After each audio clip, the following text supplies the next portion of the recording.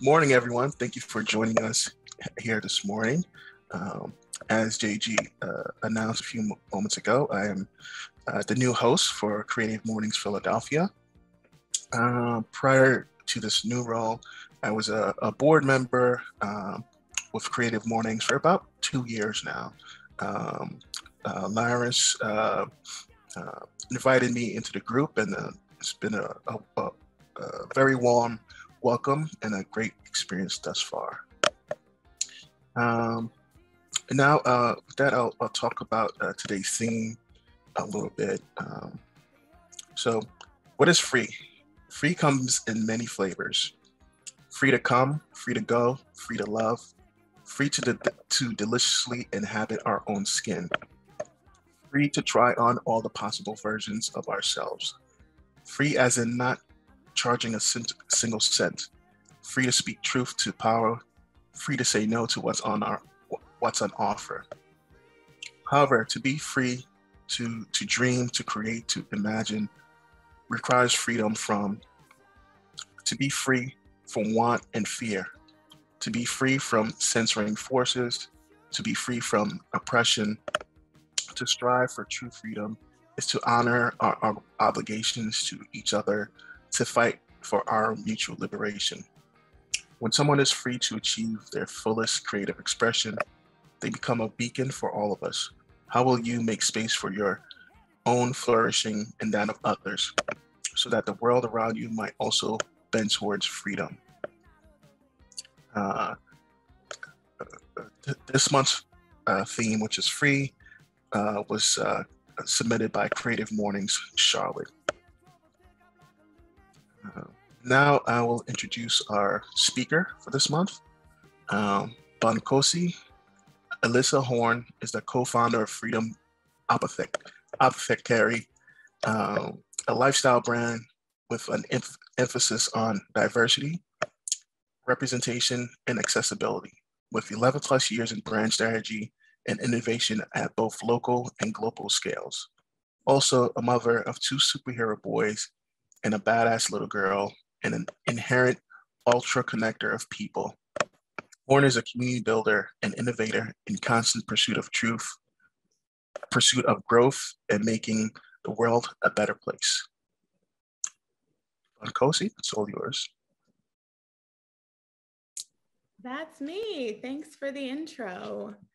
And thank you for having me. I'm so excited to be here and honored to have been asked to be here. So thanks, Lyrus. When you asked me, I was kind of like, oh, really? Me? Why? And I think that that's just the natural state of us as humans, is to question why we would want to share our stories or connect with people outside of our usual sphere. So thanks for that introduction. I am the co-founder of Freedom Apothecary. We're in Northern Liberties, and I know a couple people on here I have met through having that space. So if we're open, we're a retail space, but we're also we're a spa. We offer community events. We offer tons of different things, and ultimately, like, what you'll learn about me today is I love cultivating spaces for people to connect, for people to feel loved, embraced, and accepted. So that's kind of, I think that's what grounded us here today and planted me ripely where I am. So thank you for hearing my story and maybe taking something away. And thank you for letting me learn from all of you. If you see here in the background, as Alon spoke to, I have 3 children. I also have, I guess technically I also have 3 businesses. I have Freedom Apothecary with my business partner, Marissa Jenkins, and then my husband, we have restaurants. So technically they're his, but you know, we're married, so they're also mine. So I have 3 children and 3 businesses, which feels a little bit crazy. One of them turns 10 today. So I've been a mother for a decade, which to me is like insane, but also really exciting. And it just, I think that it's shown me so much of who I am. It's shown me, it's just shown me so much. And I think that, again, part of our story is all of the things that, oh, thank you. All of the things that have contributed to our lived experience. So as with anything that I talk about, I tend to get deep. JG, you said earlier, we'll leave that to her. I don't want to say I overanalyze everything, but I just think that there's so much more to what we see. And that free, the theme for this month, is one of those things. So I pulled a phrase, or I pulled a little segment of what Alon actually shared with us. So he said, to strive for true freedom is to honor our obligations to each other, to fight for our mutual liberation. When someone is free to achieve their fullest creative expression, they become a beacon for all of us.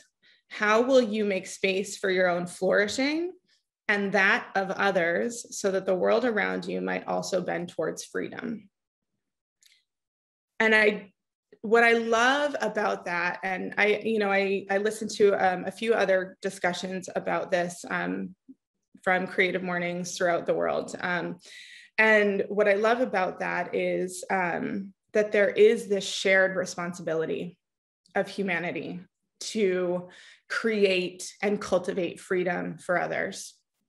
And that, I think, is just how I operate and how I exist in this world. And one of the things that I am truly committed to is really understanding how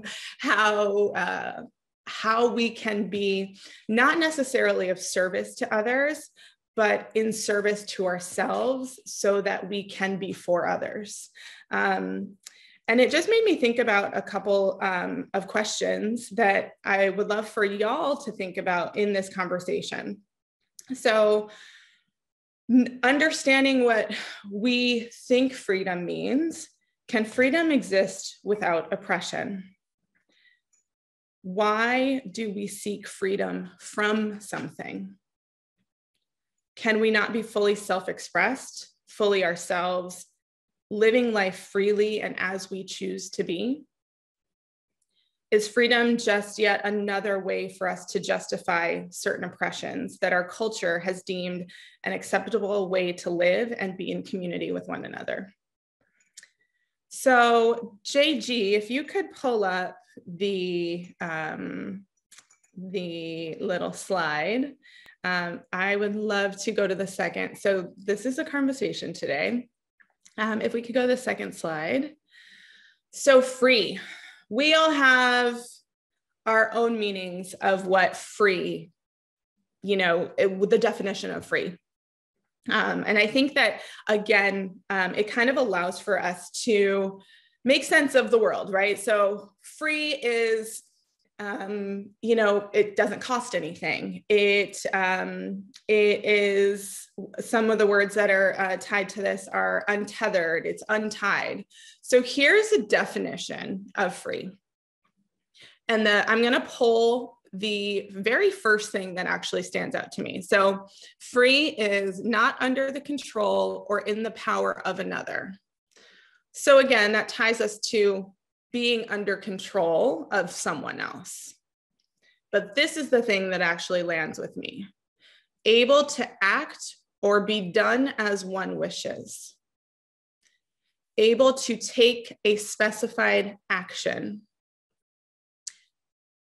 No longer confined or imprisoned. Again, all tied to someone else. Not physically restrained, obstructed, or fixed. Not subject to or constrained by engagements or obligations. Using or expending something without restraint. And as a verb, to release from captivity, confinement, or slavery. So out of all of that, there's one phrase and one definition that isn't tied to someone else. And that is able to act or be done as one wishes. So If you could go to the next slide, JG. Freedom. The power or right to act, speak, or think as one wants. And I decided, for the purpose of this conversation, to cross out without hindrance or restraint.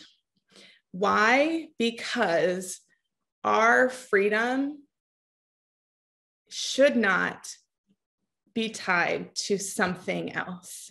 Our freedom should be tied to who we are and how we want to live and how we want to exist within this world. So if you look up these definitions, there are a couple associated words: unconfined, unbound, untethered, untied. And what that says to me is that freedom, the most natural state of things, is actually to be untethered. It takes action to tie something up. It takes action to tether something.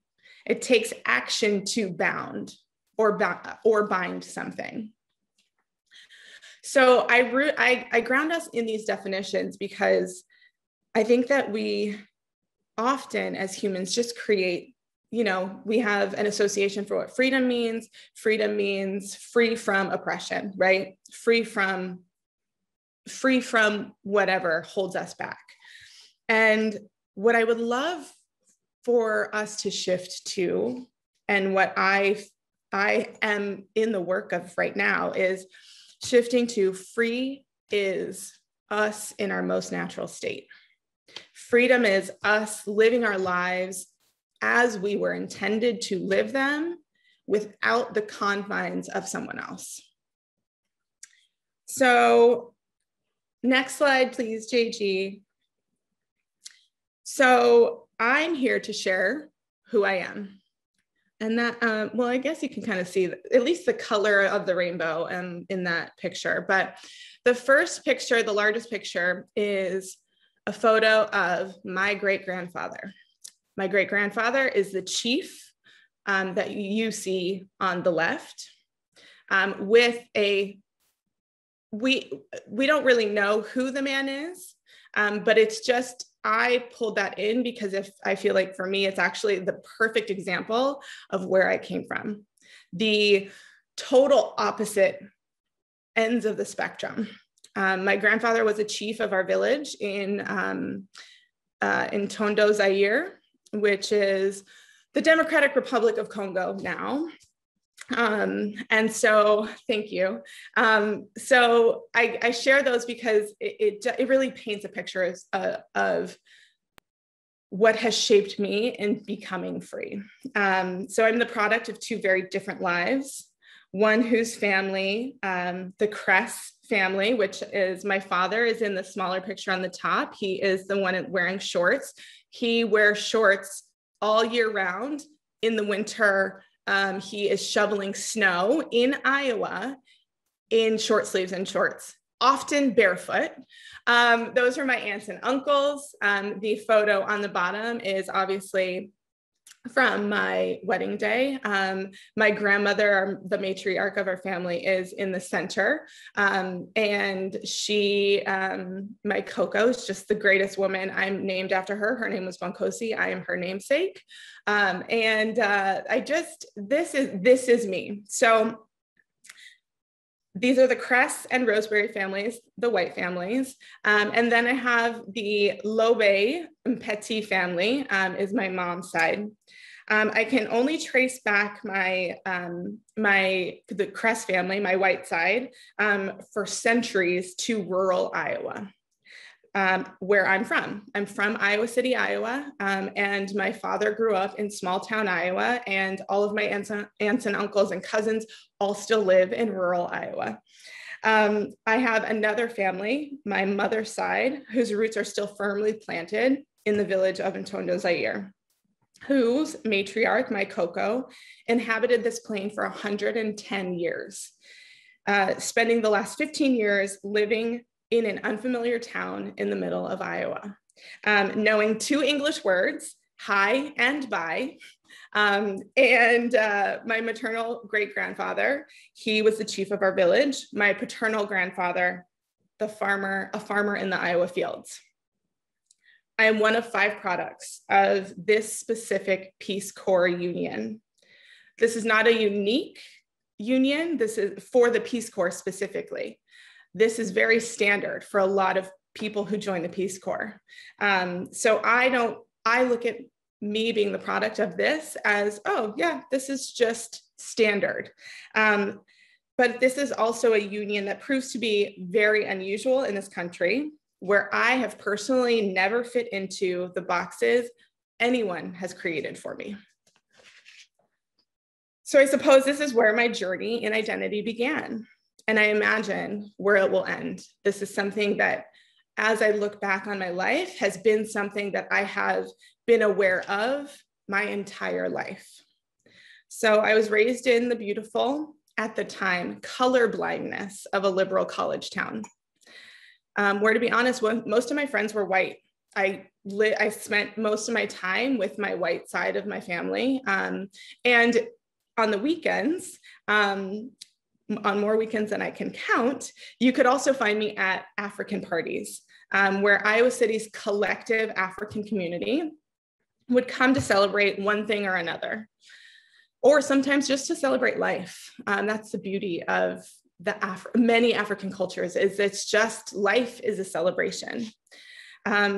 It was always a loud, bustling party with Congolese music blaring from the speakers, children of all ages running about, Africans moving their hips, while the white attendees, usually a spouse or a significant other of one of the Africans there, made their own attempts to keep up on the dance floor.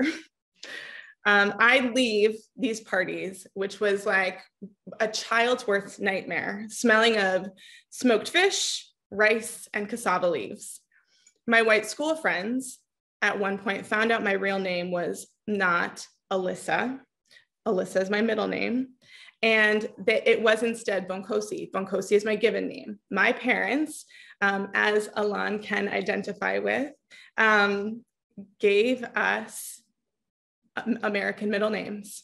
So all 5 of us have American middle names to make it easier for Americans to pronounce our names or connect with us.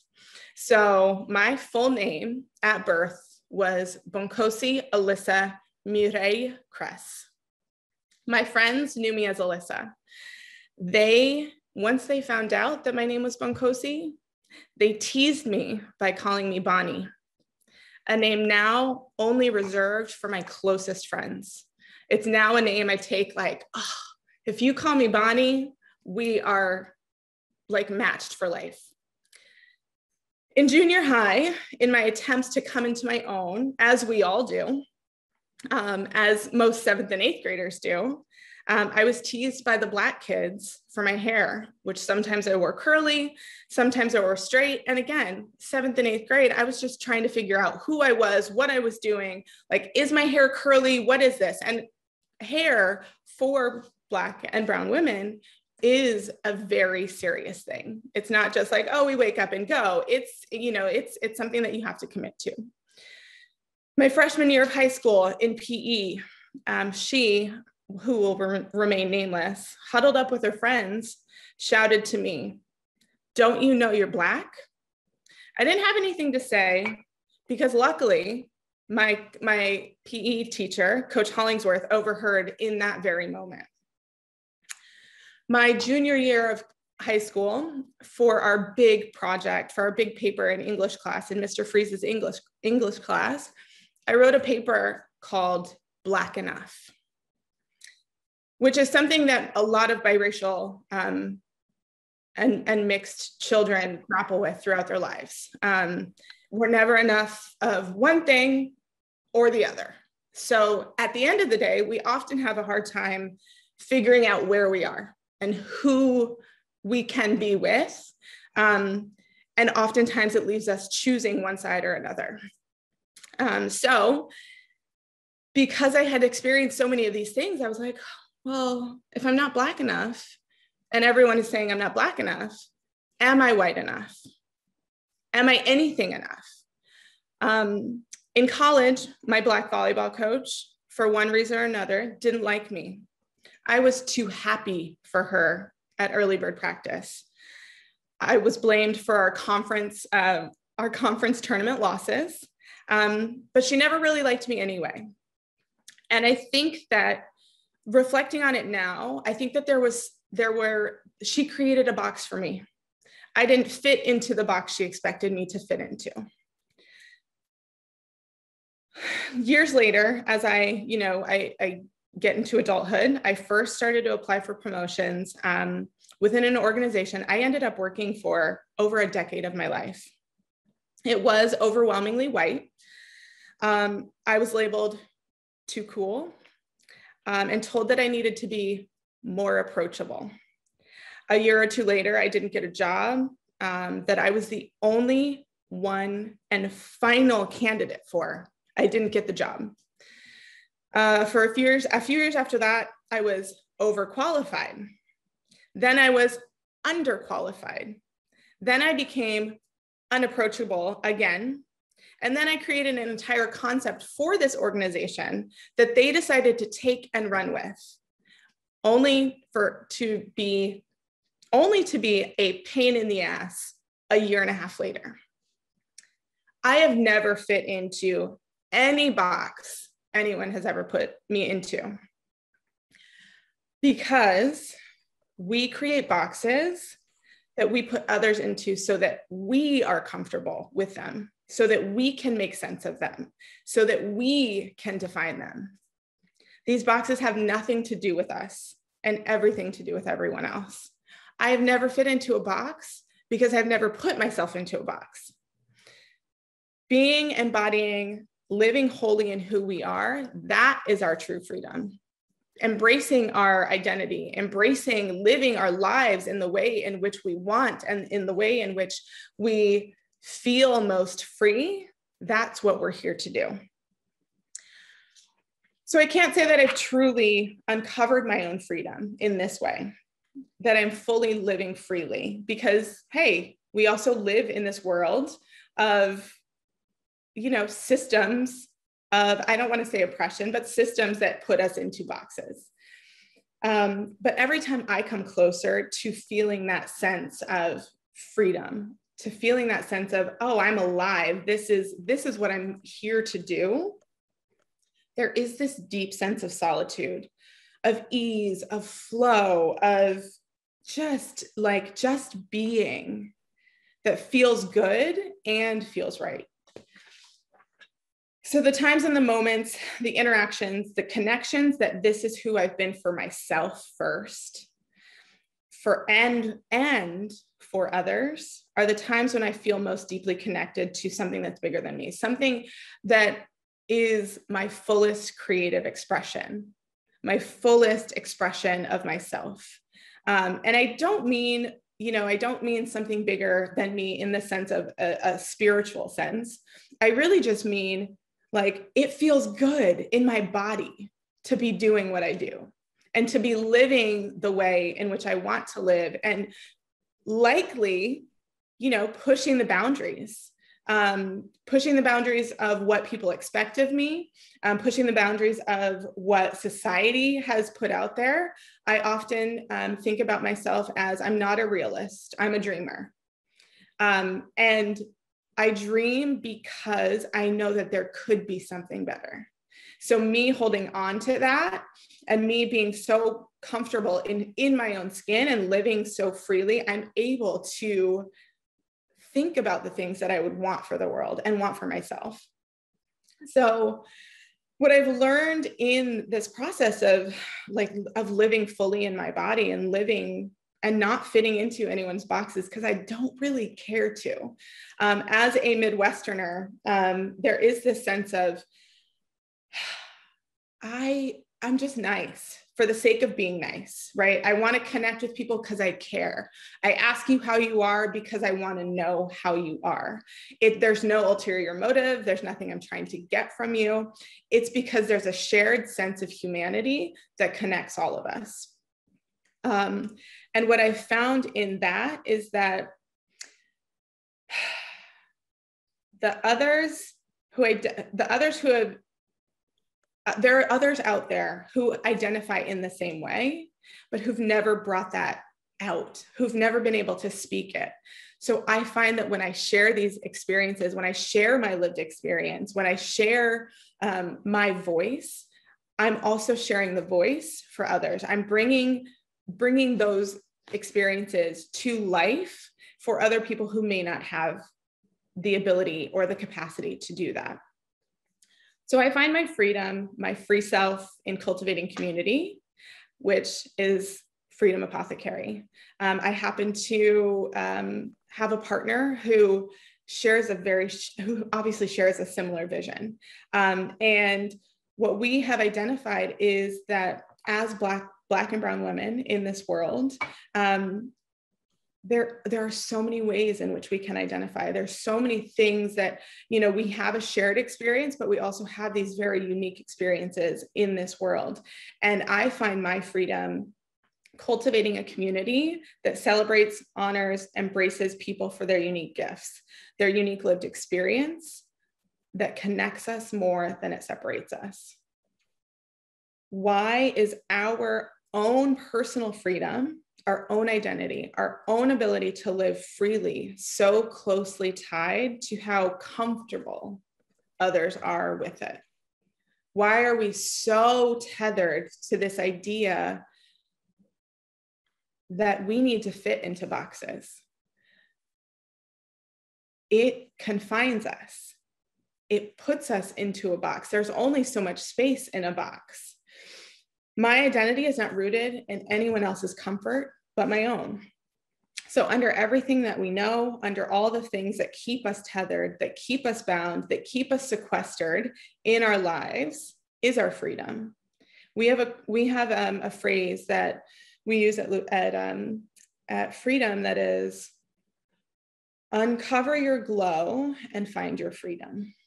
Somewhere deep down, there is free. There is freedom. There is yourself that breaks down all of the walls of the boxes anyone has created for us. There's a capacity for all of us to live freely, to be who we are, to be us is to be free. JG, next slide, please. So I am proudly African, very specifically Congolese American. And this philosophy of Ubuntu is something that kind of it's all over. You'll find this approach to living in community in so many different cultures on the continent of Africa. And Ubuntu roughly translates to, I am because you are. I am because we are. A person is a person through other people. It strikes an affirmation through recognition of an other in his or her uniqueness and difference. It is a demand for a creative intersubjective formation in which the other becomes a mirror, but only a mirror for my subjectivity. This idealism suggests to us that humanity is not embedded in my person solely as an individual. My humanity is co-substantively bestowed upon the other and me. Humanity is a quality we owe to each other. We create each other and need to sustain this otherness creation. And if we belong to each other, we participate in our creations. We are because you are. And since you are, definitely I am. The I am is not a rigid subject, but a dynamic self-constitution dependent on this otherness creation of relation and distance. What if we looked at ourselves through this lens? My survival depends on your survival. My ability to thrive depends on your ability to thrive. My freedom is directly tethered to your freedom. Would we treat others differently? Would we raise our children differently? Would we create differently? Would we collaborate differently? Would we do business differently?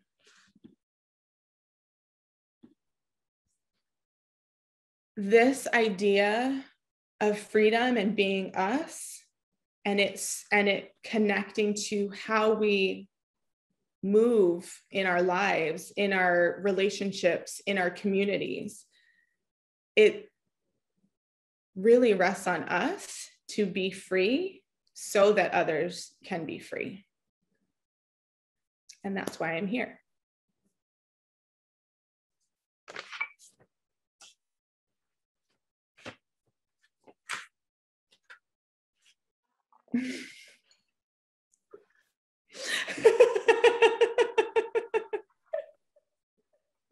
Thank you. Thank you. Yeah. Thank you. Does anybody have any questions for Bon?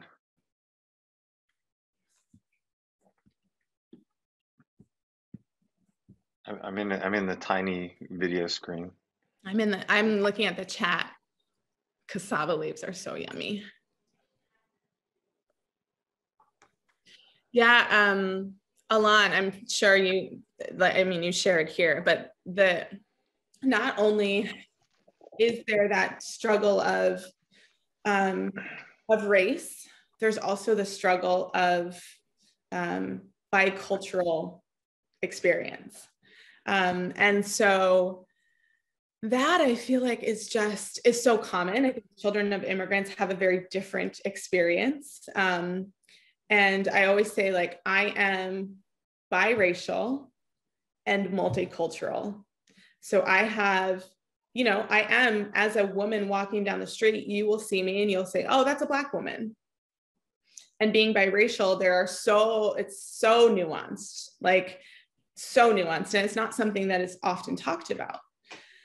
But then you layer in the culture aspect. I'm not sure if many of you know this, but there is this term called the Black card. There's actually a game that determines your level of understanding Black culture. I don't have a Black card. I was not raised in Black American culture. I was raised as a Congolese American. And so there was never, again, I go back to like the boxes. I was never fitting into anyone's box because I walk down the street and you expect me to be a Black American woman. And I don't have that same lived experience as a Black American woman. And so that, again, it's just one of those struggles that, like, people, I've always said to my husband, who is a Black American man, and so we've always talked about this dynamic, but I don't care what other people think of me. I don't.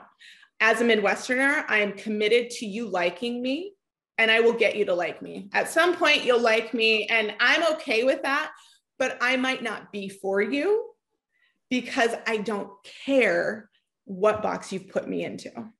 I don't care that you have created these expectations for who I am. So if I'm walking down the street and you see a Black American woman and you make all these stereotypes about me, that's on you. That's what you've created to make yourself comfortable. It has nothing to do with me. So yeah, I mean, I think that the bicultural thing or the multicultural thing is just another layer to add in, because Black culture is so strong, and that there is an identity in Black culture, and I don't have it. And I've learned, and that doesn't mean I can't fight or relate or support, right? But it also means that there's an experience that's very different than my own lived experience. And what if we just honored all of them? Bon, I have a I was like, you go. I have a question too. You go first. I have a question. Sort of your thinking of, like, not caring about what other people think about you. Do you think in any way did that give you strength to kind of open your own thing and build your own world? Yes. So I think my partner and I are actually such a great pair. She's grounded in reality, And I'm grounded in anything is fucking possible. Literally anything is possible. And you have to not, especially in Philadelphia, there is this sense of like almost competition in Philly. It's like, who's doing something better? And I'm like, I don't care. I'm just gonna like do what I know and do what I want.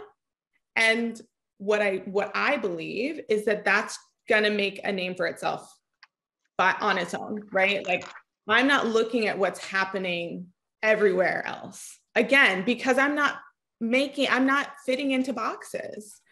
Marissa and I kind of like, because we have such similar, we have such a similar vision, and like what we want to create is like something we've never seen before. And part of that is like, we're just going to do what we know we want, we know that we've never seen, and just keep doing it because we're confident in what we have to offer. We're confident that this doesn't exist. We're confident in we created something that we needed, so other people have to need it too.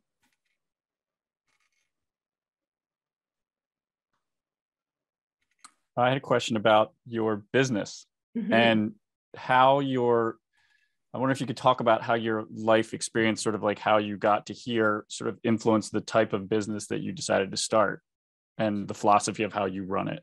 Yeah, so it kind of, from my previous life in the work that I did before was really community-based.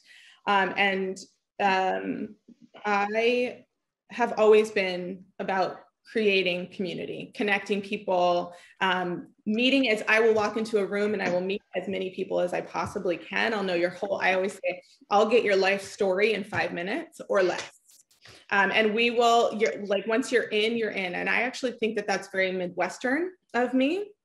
And it's also very African of me.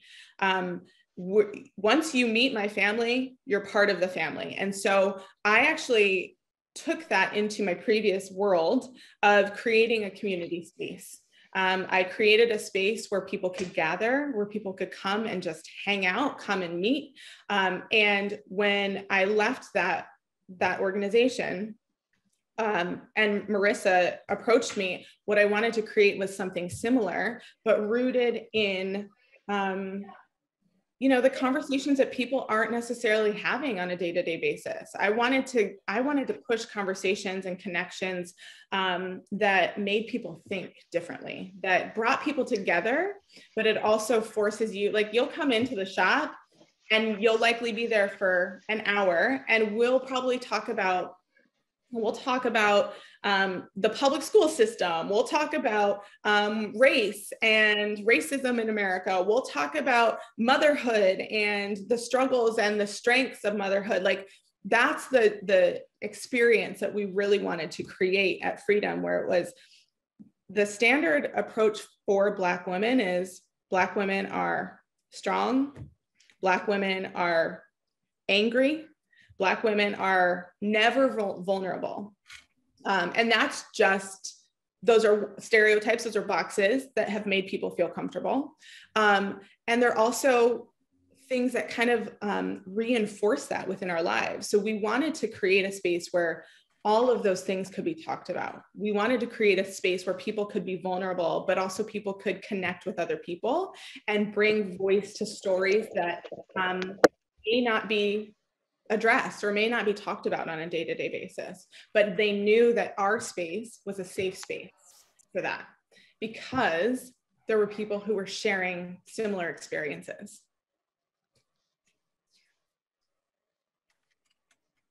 So yeah, I say, I mean, we're a community, we're a retail space, yes, but I always say we're so much more than a retail space. We are shifting dynamics. And that's really our intention, is to shift the dynamics for Black and brown women, and also invite others to be a part of our community so they understand where we're coming from. They understand what the lived experience is so that we can all fight for our liberation. all fight for us to live freely as we should. And that's the space that we want to create. There was someone with their hand up. I don't know if that person still has a question. Yeah, hi, it's Katerina. I was wondering, thank you for this talk. It really resonates with me. I'm German and I've lived here for 30 years, and it, as you can imagine, it doesn't take much for people to have ideas about who you are if you are German, and talk about putting you into boxes. Your space that you created in North Liberties, are there programs offered? I mean, discussions offered on a regular basis, or is it really just as you walk in and you feel like it, you can talk about the things that you mentioned? So we opened in July of 2019. So we opened in July of 2019. Obviously, March 2020 hit. From July of 2019 to March 2020, we had hosted several different conversations. So yes, we do host discussions, but we closed for a full year of in-person shopping. So we took everything online, and now we're looking at what does it look like to either introduce these conversations and workshops online, and when will we be able to comfortably start hosting experiences within the shop? So yes, it serves as a community space. The space was designed so that we could offer different experiences. So we've had book clubs, we've had panel discussions, we've had, we actually hosted a black male therapist for a group of Black men to come and talk about therapy and why it's not something that's really common within the Black community. So absolutely be on the lookout for what that looks like going forward. Because yeah, at the end of the day, like, we had to keep our doors open. And so we focused on the business. And also it just didn't make sense. But why we're here is to do stuff like that. We want to be a community. We want to create community. And so, yes, we've done it. We've done it in the past, and we'll be redoing it come this spring.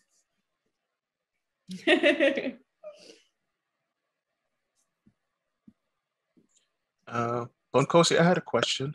Yeah. And it's probably a version of what you presented today to us. Thank you again to agreeing to present and to this very inspirational talk this morning. I wanted to know, how do you share how have you shared your experiences with your children, if they're of age to understand these sort of multicultural and cultural challenges or opportunities? Yeah, so it's interesting because, my parents are still in Iowa and we're obviously here in Philadelphia. And so my kids actually experience much more of their Black American culture and Black American experience than they do my experience, because my mom is very traditionally Congolese. She makes food. Most of her food that she eats, most of her diet is actually Congolese food. All of my family gathers at my parents' house on Sundays, and it's a house full of Congolese people and cousins and children running around. And so my kids don't experience that side often.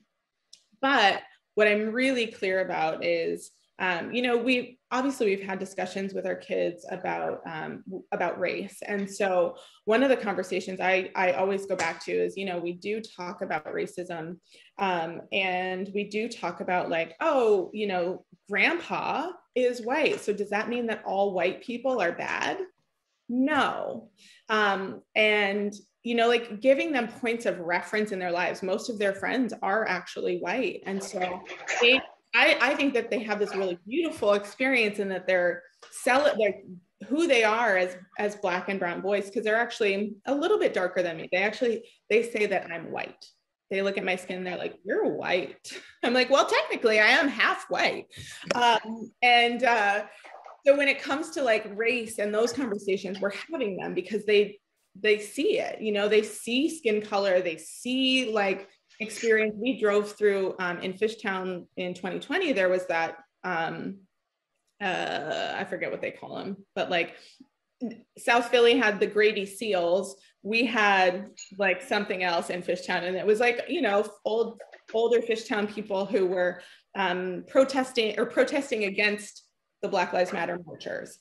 And so we actually drove through that with the kids, and we were able to have a conversation about like, this is why it's happening. This is what you see. And so in terms of race, they absolutely see it. They also know in terms of culture, they know that grandma is Congolese and she speaks Lingala and she speaks Lontomba and French, and mommy has this name, and the kids actually have middle names that are Congolese. In our tradition, it's our tradition is like the most recent person who passed, the next child is named after that person. And so my kids have, I have Silas Iyomi and I have Ronan Pax Gweli. So they all have, and then I have my daughter is named after my Coco, who you saw, and her middle name is Yelene. So we all have like, I've made sure that they know that we are Congolese, but it is hard, you know, and I think that that's part of the immigrant experience is like, it's hard to maintain that culture as people get removed from it. Like I hated African food. I never ate it, hated it. So I would never make it here. Wow. Ever hated it to this day. And I'm like, shamed for it, you know, by my family, because it's like, you should eat this, but I never liked it. But I think part of that was it wasn't cool to be different. Yeah. You know, so like as an immigrant kid or, you know, child of immigrants, it's like you just want to do everything that you possibly can to fit in. So as a little kid, I was trying to like not be associated, but I was like, oh, whatever. But I'm still like, I knew that I was Congolese and that's how I spent my time. Like I've got mud cloth upstairs waiting to be made into dresses for a wedding we've got this summer, you know, like there's still very much like a lot of culture ingrained in me that my kids just get it by proxy. Yeah, I can definitely relate to the food. I know in elementary school and junior high school, you know, I had, you know, very American school lunches and breakfasts. Then home would be, I don't know, some Haitian dish. Right. And it just, to my American brain, you know, it just didn't look as appetizing as the American food. But, you know, things have changed, and I'm open to not just Haitian food and American food, but a lot of different cultural foods.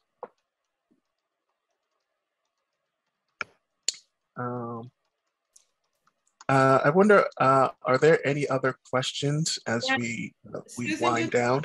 Susan just asked, is it still that way for children? Not cool to be different.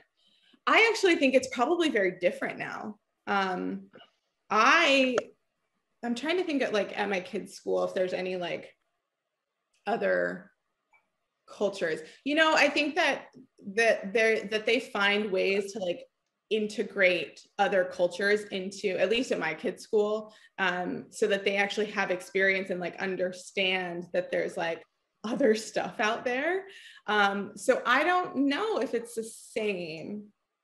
And I also think that the information, having access to information and being so much more connected than we were then, has actually exposed them to a lot more. So I think maybe it's like, it's a little bit less weird. Yeah, that's great. I love to hear that. Yeah. Well, if there aren't any other questions, we want to thank Bonkosi for her time this morning, Thank you. which she explained to us was a very busy day. I don't know if folks can see the birthday balloons behind her, but it's a birthday day in her household. So very busy day and weekend for you. Thanks again. And for the folks on the chat, we will post this on our website in the coming week, so you can watch it again or share with friends and associates. And we will have another talk next month. Thank you, and enjoy the rest of your weekend. Thank you all so much. Thank you. Thank you, Dawn. That was gorgeous. Really beautiful. Thank you. Yeah. Thank you. You too.